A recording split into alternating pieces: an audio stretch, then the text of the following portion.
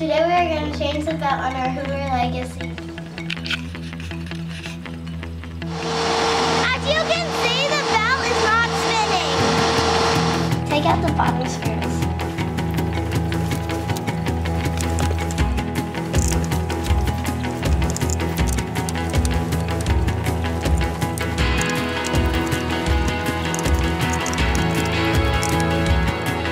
When this screw comes out, the whole top plate will comes out.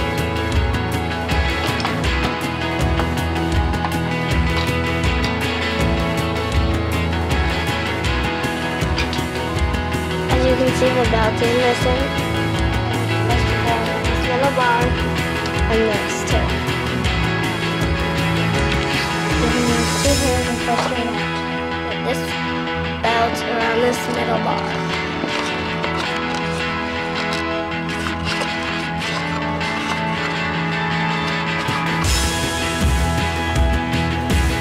Stick the brush through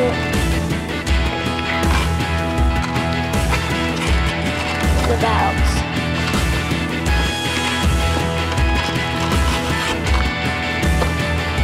If you're little, you might have to get behind for leverage.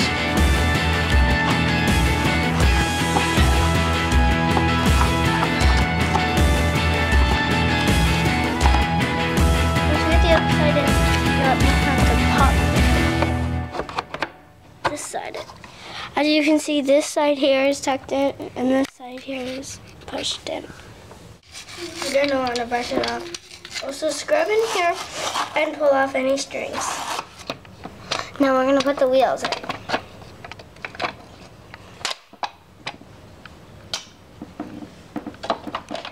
Now put the cover on. Now screw it in.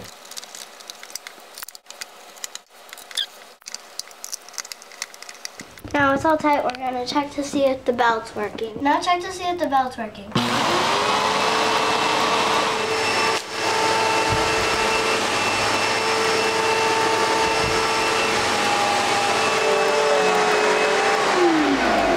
And that's how you change a belt on the Hoover vacuum. Thanks for watching.